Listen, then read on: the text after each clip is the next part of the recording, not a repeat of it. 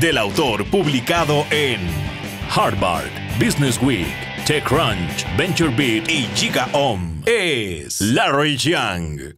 CS183E lecture number 10. This is the introduction of it. It's a whopper. It's literally a standalone video, standalone being the operative phrase, where literally this is the crux of the matter. So lecture 10 is about interrogation and getting past the white lies that founders get told. White lies being innocuous, almost a softer lie, a polite lie, a white lie. So interrogation to get beyond the white lies that founders get told.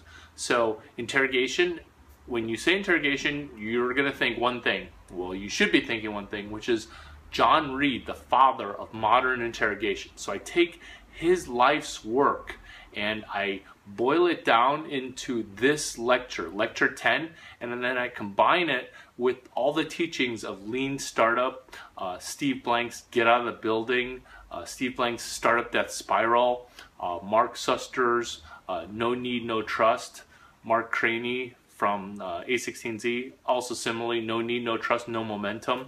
In fact, both Mark Suster and Mark Craney have similar things to what my mentor, a different mentor, Bob Sutton, talks about. Now remember, this is not name dropping, this is mentor mentioning. Massively different. So what you're going to get out of CS183E for Edit Lecture 10 is how to interrogate, how to get past the white lies. Because remember, you're editing a cadaver, you're working on a dead startup. So you're going to realize, number one, is that the founders of the dead startup, they were lied to and they proceeded with data, they proceeded ahead incorrectly with data that is incorrect because people gave them white lies. People told them polite things. Oh, you know, your startup seems really interesting, you should move forward. But what they should have been saying is something else. So this is how to interrogate. This is how to get to the core crux of the matter with me, with you, with John Reed's content. I initially met John Reed via a major Chicago department store that taught interrogation. And white lies was the foundation for my company, Duck9, because a credit application, in short, in essence, is a form of interrogation. Where do you work? How long have you worked there? Are you lying about your income? Are you lying about length of address in a certain zip code? Are you lying about a whole multitude of things that then get third-party data confirmed by Experian, Equifax, TransUnion? So these white lies need to be translated because you're taking a credit application in that you want to do business and lend that applicant money. Now, set that aside because this very much parallels entrepreneurship, because people as founders that you're talking to, you want to try to do business with them. And they sort of don't want to do business with you, but you need to get to the heart of even letting business model canvas work, because you're going to need proper and true feedback. And this feedback, I argue, is filled with these lies, these white lies, these half-truths, partial truths, 7/8 truths, 90% truths. So that's the basis of my work with interrogation and how we're going to proceed forward. When I say the word cross-examination, what do you think or feel? Like a lawyer, right? Or maybe like a police officer in the stereotypical movie cliche where there's two police officers in a room and they're interrogating the suspect, and there's a cross-examination and confirmation of facts and trying to get at the sales prospect from a bunch of different angles. Sound familiar? Now, what we're going to do is we're going to take the concept of cross-examination, and it isn't in a closed room, it's in an open room. So let's call it open field interrogation. If you want to write this down, you should be taking notes on this. Cross-examination, open field interrogation. Open like opposite of closed, field like green field, open field interrogation. So what you're doing here is you are trying to go at your sales prospect from a number of different angles. And if you're a kid under 24, you're probably going to be going at your sales prospects via text message. And I laugh because this happens. You have to go at them via voicemail. You have to interrogate in the open field. You can't just sit them in a room. In fact, this is why sitting them in a room is going to be impossible, because they don't want to sit in a room to get interrogated. They're going to feel like they're being interrogated, because then lying to you is going to be that much harder, whereas over the phone, it's a little bit harder, but over email, way easier, because you're not able to lock them in and lock in their attention. So cross-examination is something that we're going to explore in this lecture. When we as interrogators in the open field, we must take notes. We must take notes. There's a little notepad that I'm going to grab for you. And what you want to do is you want to take notes like you're a reporter. And these reporter notes are super, super useful. Aha! Here they are. So these notes are super useful. So you want to do, and this is got a Product Hunt sticker on there. You want to be able to take notes, okay? You want to be able to take notes while that person is talking, and your pen will actually control them. Your pen will actually slow them down or speed them up, depending upon what you want to try to have them do. So taking paper notes, it's a lost art. It's crucial to this interrogation method, because when you're a salesperson, when you're taking paper notes, you're actually building deal momentum, because there's going to be a point in time you're going to put your pen down and you're going to slide across the table and you're going to be like, will you initial this to make sure that our conversation is correct? Same thing with interrogation in a closed room where you're trying to elicit a guilty response. After you've elicited the guilty response, you need to get them to put pen to paper to have a written confession. That's the skill set that I'm imparting upon Stanford Engineering, imparting upon the entrepreneurship community at Stanford. As credit underwriters, we very much see the credit application as a form of interrogation. And that's why paper applications still work. But let's not turn this into a credit argument. Let's turn this specifically into let's interrogate as deep as we can with the use of optional fields. Let me repeat this. So let's say you're at a table, a sales promotion table, and then at the sales promotion table, you have name, email, address, cell phone number optional. So this is a lead generation form, and it very much parallels a credit application, because it's a lead, and are they willing to submit themselves to be persecuted and prosecuted as you, the founder, who's trying to sell them something. So the cell phone number being optional, if the person's really interested in the deal, they would very much give you name, email address, and cell phone number. So that's the process of using a piece of paper to interrogate. That's about this big.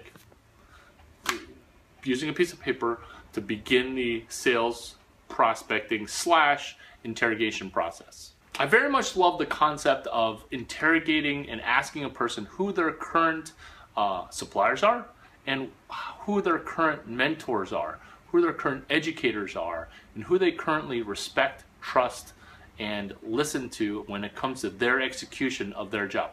Now, these are all questions that the initial bankrupt founders did not ask, because they just didn't. They didn't sell, they didn't promote, and they definitely didn't interrogate. Now, inside of CS 183E, edit lecture 10, you're actually trying to better interrogate and better filter out some of the sales prospects that they initially did not get access to. Of all the John Reed students that he's talked to or mentored, I have to rank pretty highly up on his list. And that's why the application of interrogation techniques to Startupville is kind of cool. And it's done via something that I call mentor mentions per press interview. Mentor mentions per press interview. And it's also an example in sports as well. The Golden State Warriors very much also mentor mention per press interview, as exemplified by Steve Kerr, Coach Steve Kerr, my personal friend, who within a 12-second window mentioned Lenny Wilkens, Lute Olson, Phil Jackson, and somebody else, where he's able to rifle off so many mentor mentions. Greg Popovich. Being able to mentor mention helps you interrogate where that person's coming from, where they are going. Carol Kinsey Gorman has a great video on how to spot liars at work. She's doing great work inside the Stanford Business School, and what she's talking about is how to spot white lies, how to read body language. And these are some of the basics for when you're listening, which is really what interrogation truly is a form of listening. So have a look at Carol Kinsey Gorman's video on how to spot liars at work, because it'll help you edit that cadaver that you're practicing on. Interrogation is how to spot liars while we are selling. How to spot liars while we are selling. And money is a great interrogator. Money puts pressure on people. Asking for sales puts them in an uncomfortable position to tell you a more detailed white lie versus, oh, we think we might, whatever. And some of these lies that get told are also in a different lecture, CS183S, which is the top 10 lies that sales prospects tell us. So money's a great interrogator, and you need to use money and make money your friend. Make asking money your friend. This is definitely something that the founders of your cadaver startup never did, which is money wasn't their friend. Money was their enemy. Time was their enemy. So using money as a great interrogator tool helps you get comfortable asking for money and then listening for the lies that come, because buyers are liars. I didn't make that up. It's just true. It's part of sales training, and that's the process of using interrogation. So check out CS183S Lecture 10, the top 10 lies that sales prospects tell us. There's a bunch of urban myths and common lies that you'll find become very, very incredibly patternistic. And initially, these things will seem like they're muddying the water to your understanding, but that's what the practice of this is doing. That's what practicing on a cadaver is doing, is you're going to get the feel of how a person dodges. You're going to get the feel of how to push a deal forward using willpower. You're going to get a feel for how to push a deal forward after interrogating and getting at the truth of their pain points, the truth of you providing a solution that's probably already out there. CS183 Lecture 10 External API. Solutions are already out there. They're not executing them because their white lies have insulated them from being sold a solution which should work. This happens time and time again. The taxi industry doesn't buy software. People don't execute. And that's snarky, and I know I have that like grin, but this is what I see. And that's what you're trying to exercise, these urban myths, and you are going to get super comfortable with how a sales prospect lies to you, and then the countermeasures for it. Interrogation. Initially, it was what they don't teach you in business school, but that was back in 2010 when I tweeted it. 3 years later, Carol Kinsey Gorman brings it into the business school. So that's what's great about Stanford, is when you interrogate them, hey, why is there not edit inside of Stanford? Why is there not sales sequels, promotion, spinouts inside of Stanford? Stanford listens and then puts it there. If you see that tweet is from 2010, And in 2013, there's a great video inside the Stanford Business School, how to spot liars. So good luck interrogating, good luck with CS183E, and reach out to me because I am very much available to help you, mentor you via my mentor, John Reed, father of modern interrogation.